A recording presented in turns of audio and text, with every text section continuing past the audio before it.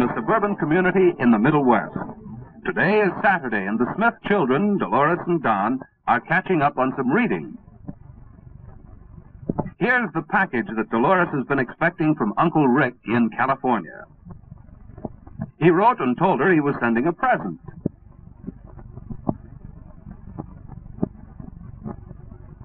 It's a doll, a beautiful Spanish doll. Dolores has never seen this kind of a doll before. Do people in California wear clothes like these? Perhaps her brother Don can explain. It's an interesting story. You see, even today, costumes like this are worn occasionally in those parts of our country where Spanish influence is still strong. These costumes of old Spain are worn for special occasions in some American cities that celebrate their Spanish origins. Yes, the language, the dress, and the romantic customs of Spain have left their influence on our way of life. Even the names of the original Spanish settlers remain in our towns and cities. But how and where did this Spanish culture reach our country? It was Columbus who brought the flag of Spain to the New World when he landed in the West Indies. Some years later, the Spanish settled on the peninsula, which they named Florida. There, they founded the town of St. Augustine. Today, St. Augustine, almost 400 years old, reminds us that the Spanish were the very first to bring European civilization to the New World. The castle of San Marcos is the oldest standing fortification in our country. Its thick walls show the importance which the Spanish put upon military power. The early Spanish explorers were not farmers and workers, but soldiers. Wherever they went, they planted their flag as conquerors, or as they called themselves, conquistadores. The West Indies and Florida were among the earliest regions settled by the Spanish. Before 1600, the conquistadores had occupied Mexico and were pushing into the land they named New Mexico. This was the Southwest, the second region of our country to come under Spanish influence. Today, the governor's palace in Santa Fe looks much as it did when it was the headquarters of the Spanish government in the Southwest. There are many traces of this Spanish life. For example, the town plaza, or open square, which the Spanish used, was a typical feature of Spanish town planning. Another feature of Spanish life was the church. Wherever they went, the Spanish established their religion. In addition to their government, town planning, and religion, the Spanish brought their system of land ownership. The unit of this system was the hacienda.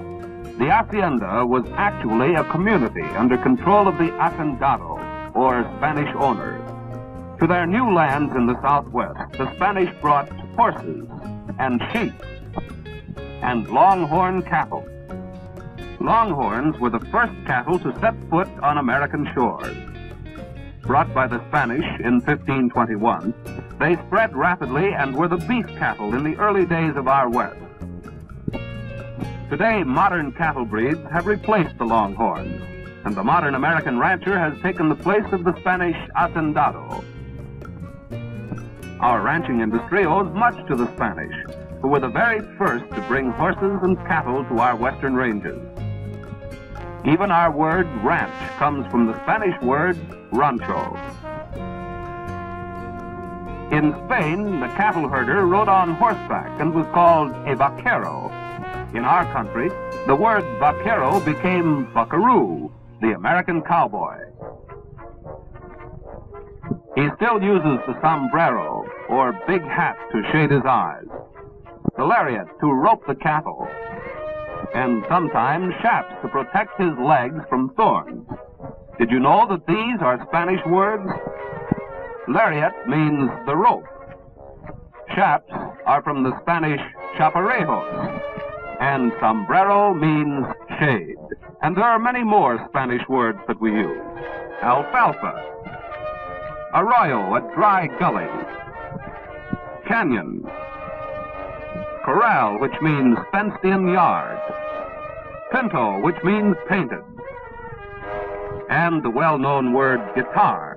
All these are Spanish words. In fact, As Don reminded Dolores, there are several hundred words of Spanish origin that we use in our language every day. And there is more to the story of Spanish influence. For instance, in our ranching industry, the method of identifying livestock is the branding of the animals with the owner's mark or brand. Spanish brands were used in Mexico as early as 1545. From there, they were introduced into our country, and the system is still used on our ranches today. We have seen how the Spanish settled in Florida and in the Southwest. The third area of our country occupied by the Spanish was California. The story of early California is also the story of Father Junipero Serra. He was a Spanish priest, or padre.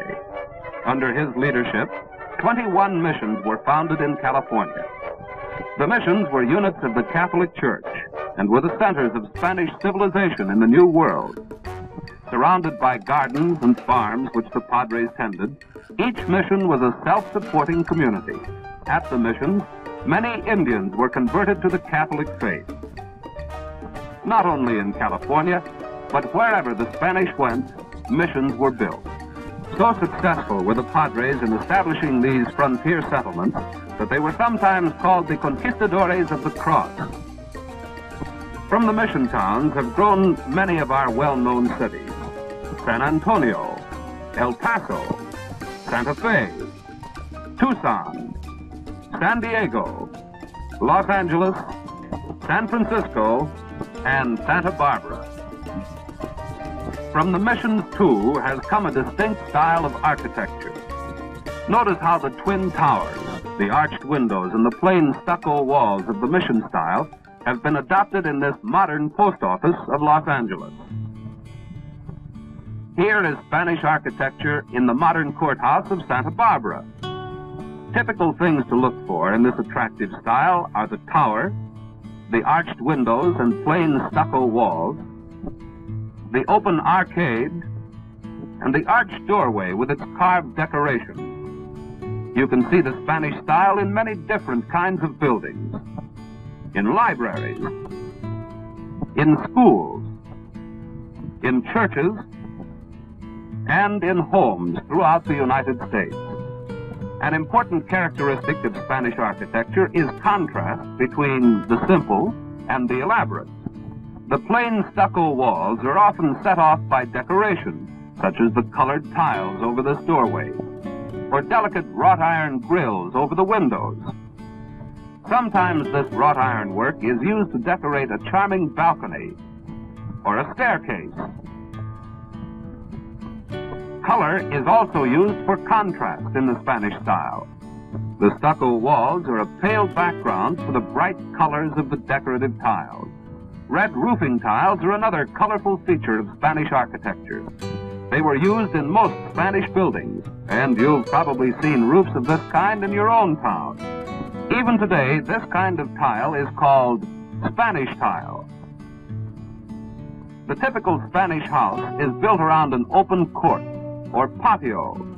The warm climate of Florida, the Southwest, and California made it possible for the Spanish to build and use the same kind of house that they had known in Spain. To their new homes in America, the Spanish even brought their type of furniture. Pieces such as this beautifully carved chest and this chair. Typical of Spanish furniture is this claw foot, which is often used on our own tables and chairs. Many indeed are the ways in which the Spanish influenced our country. Their dress, their language, their customs, their architecture, and their religion are all part of a way of life that has been called the most romantic and beautiful culture ever developed in the United States. Today, Spanish influence can be found in every part of our country. Yes, it's right here in the Smith home, as Dolores has just realized. Their house is of Spanish style. There is the stucco, the round arch, and the red tile roof. And Don reminds Dolores that her own name, Dolores, is Spanish. And so she has learned a few of the many things that have come from Spain to us.